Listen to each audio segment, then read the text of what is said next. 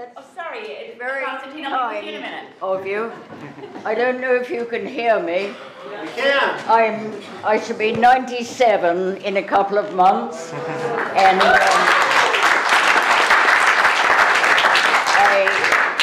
I'm also half blind, so it's a double sort of whammy. But while I'm here, I would like to tell you that I've seen a lot of elections in England and during the war, and I go back farther than most of you. But every one of you here can do a great deal. The main thing about politicking and elections is that there's a lot of groundswell, that people have to hear about you and your policies.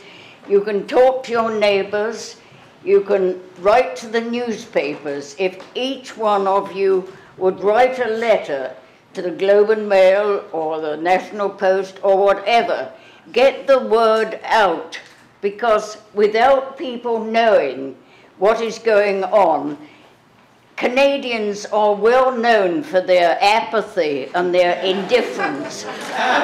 People in Libya, Somalia, all over the world are dying for their opinions. They're dying to make their words heard. And we here in Canada just sit here and we let the bastards get away with everything.